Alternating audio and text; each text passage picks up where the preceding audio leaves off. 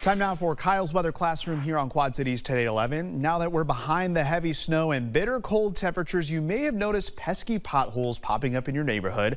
But have you ever wondered how they form? Here's the science behind pothole formation. After being walloped by more than 2 feet of snow and bitter cold temperatures earlier in January,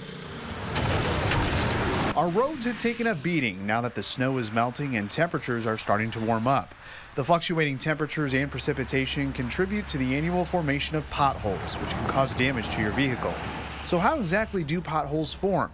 Throughout the winter months, water from rain and snow seeps into the road through cracks, which collects underneath, softening the base of the road. Once the water freezes, the base expands and forces the pavement upward.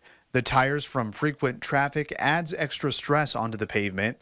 Once drier air arrives, the water dissipates, leaving a hole under the pavement. The weight of vehicles passing by causes the surface of the road to collapse, creating a pothole. If a pothole is not fixed, continuous traffic can expand the hole over time. You may see area public works crews out and about across the QCA over the next several weeks and months, working to fix the potholes, even if it is just a temporary fix. Patience, patience, patience. Well, chances are you've already counted many potholes in your neighborhood, and many of our local cities have programs in place where you can actually report a pothole to get filled, and some have incentives as well. We have links to the Davenport, Bettendorf, Moline, and Rock Island Public Works departments on our website and news app right now. We'll be right back.